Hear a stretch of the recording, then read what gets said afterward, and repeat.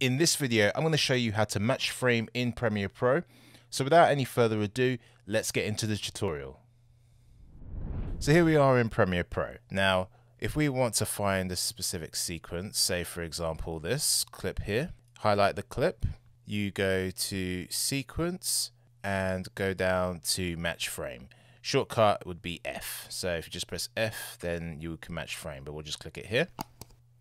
And you can see that this actual frame shows up in the source window.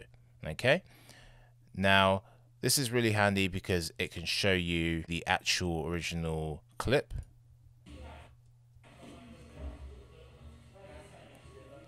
Okay, so that's the original clip. This whole part in the source is the original clip. Okay, so you can see here, if you look here, that you've got the in and out point in which I used. Okay, so that's what it found originally.